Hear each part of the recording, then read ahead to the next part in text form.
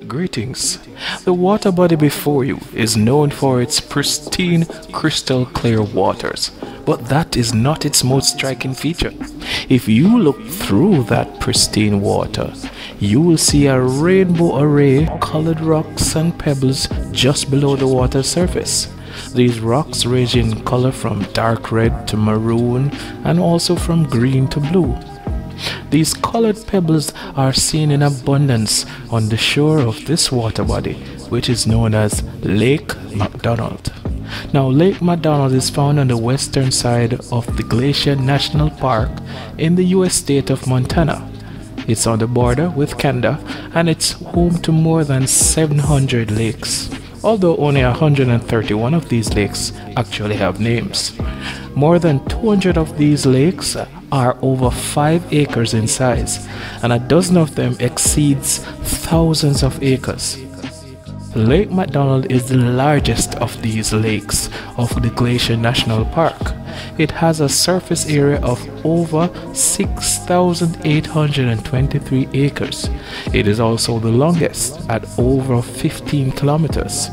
It is also the deepest lake at 141 meters. But enough about the waters of the lake. Let's take a look at these beautiful rocks that are found in Lake McDonald.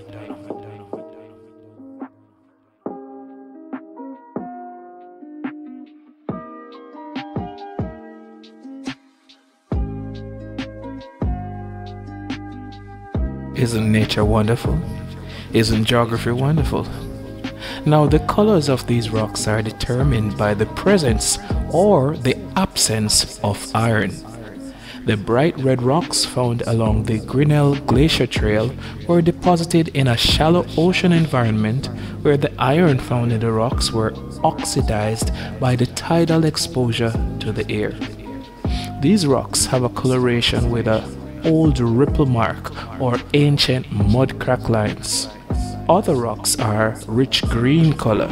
They were formed in deeper water than the red rocks, and although these rocks contain the same quantities of iron-bearing materials, they did not have the same exposure to oxygen, and the amount of oxidization was also limited. Rocks of a purplish color may be due to the presence of potassium permanganate. These rocks were formed all around the Glacier National Park at different eras. When the glaciers came, it broke down the rocks into tiny fragments and the rivers washed them away.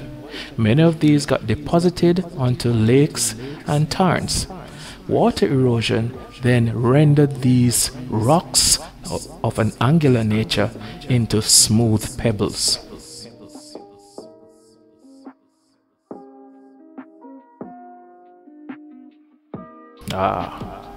Now you can see why I am so addicted to geography.